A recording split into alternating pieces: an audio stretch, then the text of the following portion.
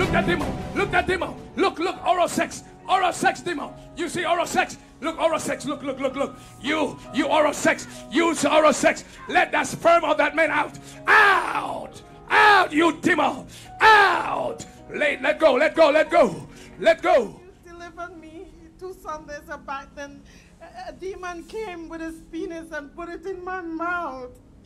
And then he came again and he slept with me last week, and I told the pastor that I need deliverance again, and since then my private part has been itching. It's been itching? Yes.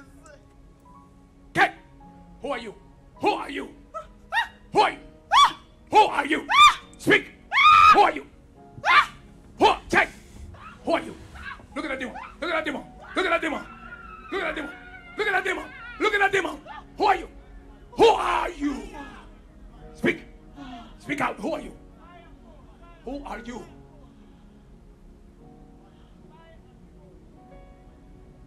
Jesus' name. You demon can help you. Yeah?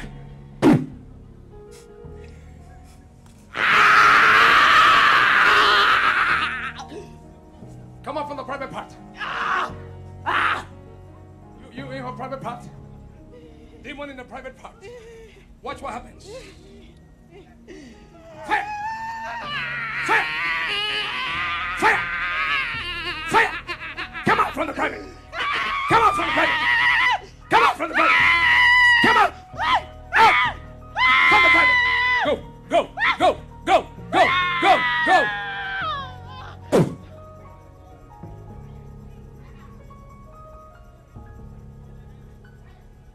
What is your name?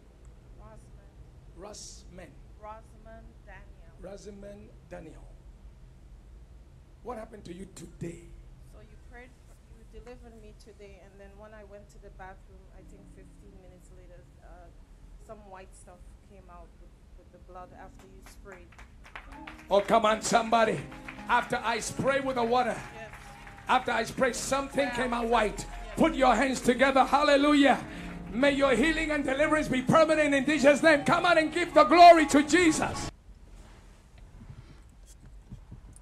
All right. Look at this. All right, Shalom. First and foremost, we're going to give all praises, honor, and glory to Yahweh, Ba'ashem, Yahweh Shai, Ba'ashem, Rakakwadash. Also, double honors to the apostles and the elders of Great Millstone who rule and teach well in the scriptures. And salutations to all the brothers out there pushing his word in all truth and all sincerity.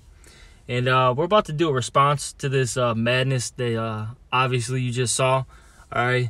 You know, this video was entitled Oral Sex Demon Possesses Woman, I believe. Yep. And it just shows you that these people in the churches, man, they got demons on them, man. You know, heavy demons.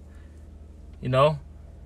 And the Lord, man, the Lord's not dealing with, you know, temples made with hands. He's not dealing with all these churches that are, you know, formed around the world, man. You know, clearly, look at these people, man. They're possessed, man. Mm-hmm. You know, they're possessed by like these wicked spirits. All right, and we're gonna start off with this 2 Thessalonians chapter 2, verse 11. And for this cause, the Most High shall send them strong delusion, that they should believe a lie. You know, and so the Lord puts these spirits and delusions and demons on these people, man. They're bugged out of their mind, man. That's a bugged out woman, and you know. This pastor, he's a demon, you know. And he was trying to exercise, if it wasn't an act, you know what I mean? He was trying to exercise this demon and he couldn't, man.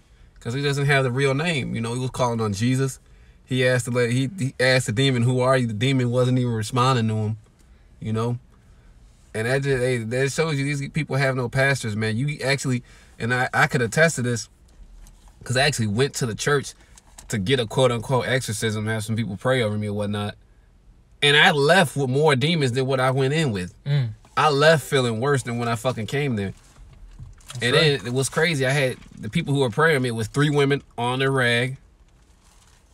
You know, this shit it's folly, man. It's demonic, man. It's really demonic, actually. You know? And the Lord is not dealing with this, you know? That's why the Lord calls the churches the harlot houses. Mm-hmm. You know, the Lord, he said he doesn't dwell with temples made with hands. I'll get that real quick. this is the book of Acts 7:48. Howbeit the Most High dwelleth not in temples made with hands, as saith the prophets. You know, that's just a quick, cut, man. Quick basic scripture. The Lord doesn't deal with these churches, man.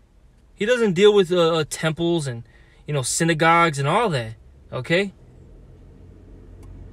That's just folly and madness. We're about to get it. It talks about how the Lord talks about how, these churches are a bunch of harlot houses. Because what goes on in the church, man?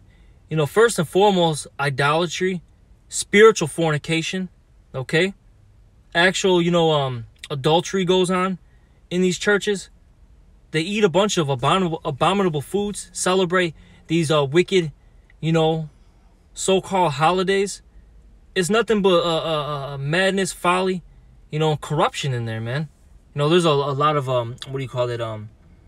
Man, everything happens in that place. Shit, witchcraft, shit.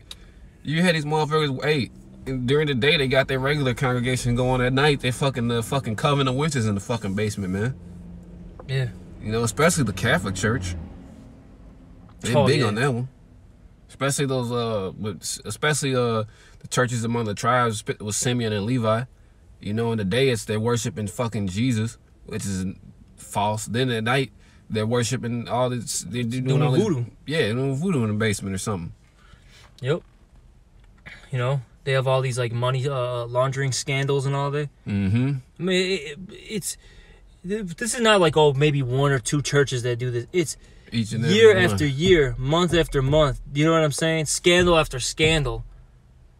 And it shows you that these places aren't, where righteousness dwells in, man. The Lord gives you so many examples, but our people are caught up in it, and the reason why is because they're really wicked. They love it, man. They actually love the wickedness that's brewed in these places, man. Mm-hmm. You can probably get that. It's Jeremiah 5:7. It says, "How long shall I pardon thee for this? Thy children have forsaken me and sworn by them that are no gods." The Lord is very upset with our people, and why is that? They go to the idols, man. Our people run to idols, and they're not gods, man. It talks about in the book of Psalms, I forget where it's at. It talks about the all these other nations, gods or idols are not gods, man.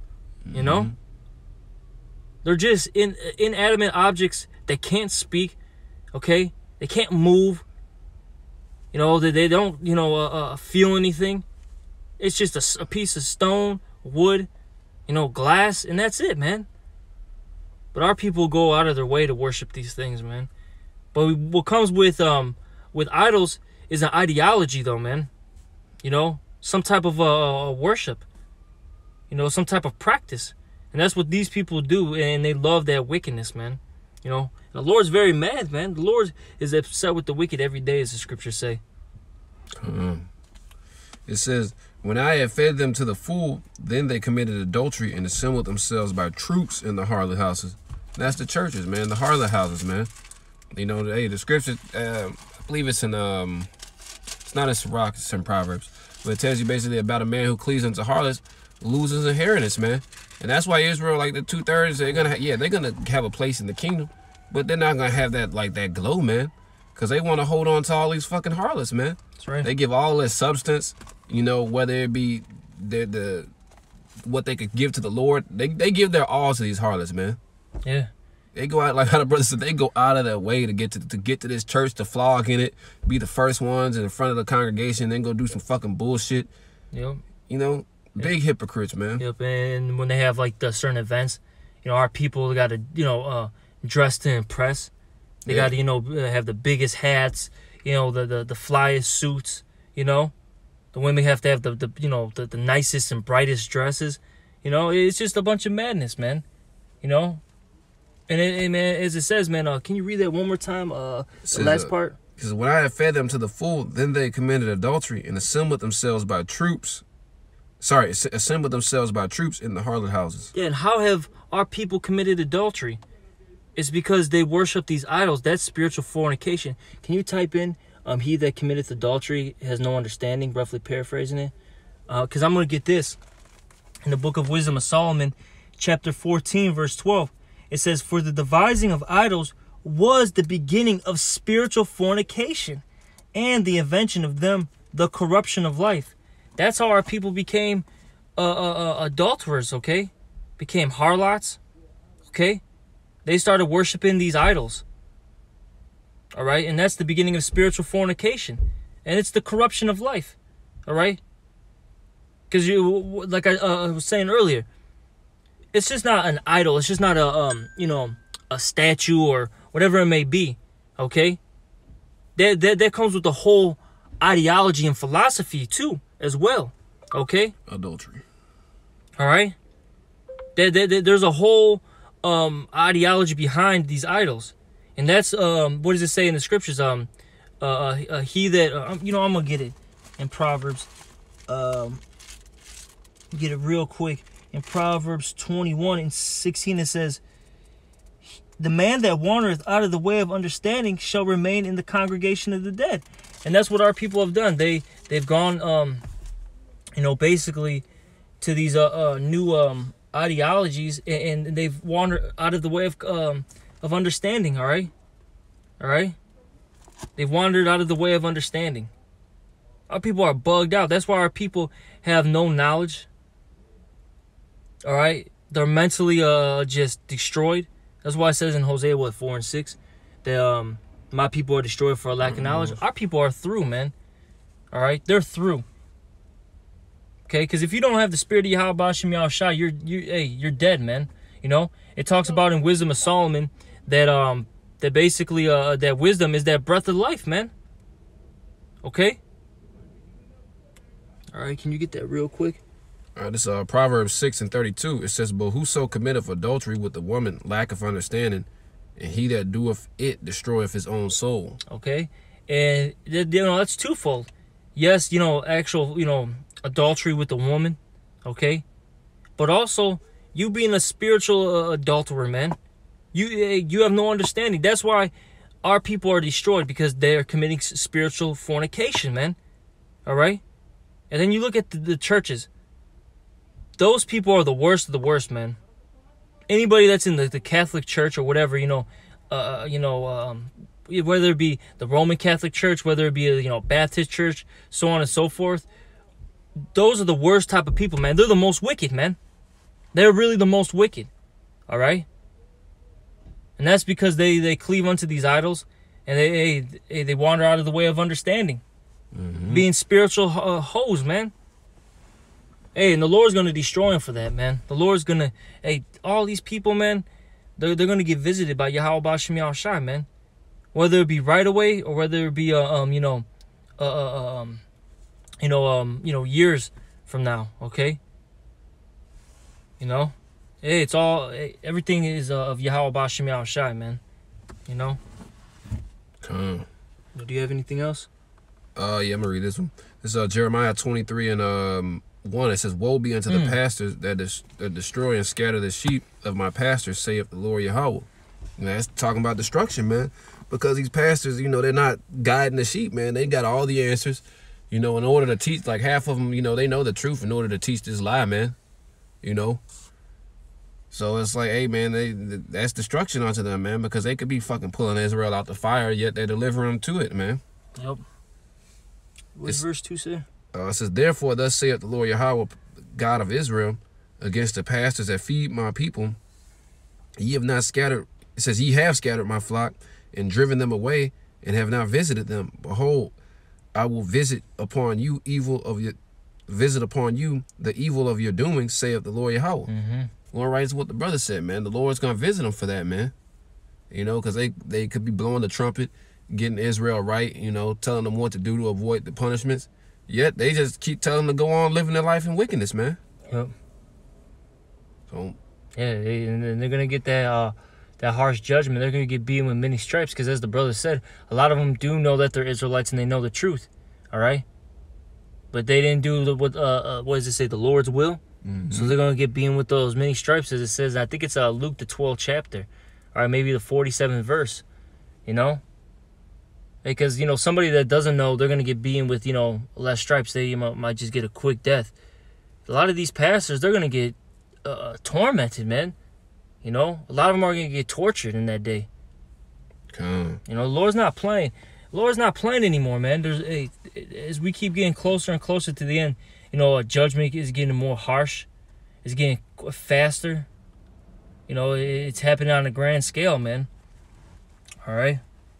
But you got anything else? No, that's it, brother. You know, well, you know, we just wanted to do a quick lesson, you know, to show you this madness that goes on in the church, man. It's just, you know, this stuff, this is what our people are into, man. This is why they're going to get destroyed. This is a perfect example of why 2/3 are going to get destroyed, you know. Unless they come out of that, you know, through the Spirit and power, Yahweh Ba'Shem Yahushai. But, you know, hey, 2/3 is a large number. And the majority of them, they're just going to stay in this folly. And, you know, and this is going to be their death, man. This is what's going to get them destroyed, you know. And hopefully this was edifying. And, you know, with that, we're going to give all praise, honor, and glory to Yahweh Ba'Shem Yahushai Ba'Shem Rakakwadash. Also, double honors to our apostles and our elders of Great Millstone. And salutations to all the brothers out there pushing this word. Shalom. Shalom. Bible.